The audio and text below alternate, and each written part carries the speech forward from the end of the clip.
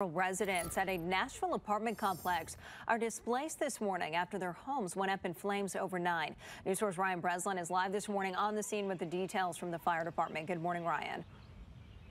Good morning to you, Brittany. The Nashville Fire Department says that the fire is out here at the Polo Park Apartments. However, several units in one building are completely destroyed. Luckily, no one was hurt. I want to show you some video. Take a look at this.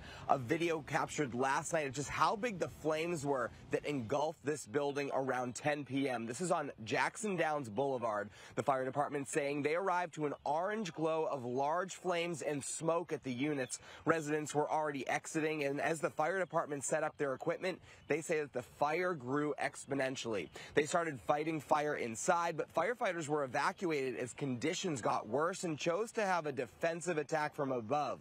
Not only do many units have extensive fire damage, but also more with water damage. The clubhouse was used to keep people until the Red Cross could get them more long-term housing. Take a listen to one man who was there visiting a friend and saw it happen. And there was a 50, maybe 100-foot flame just reaching into the sky. It kind of felt like there was a, how do I put this? We were standing like 50 or 60 feet away from it, and it felt like putting your face in a fire, in like a fireplace.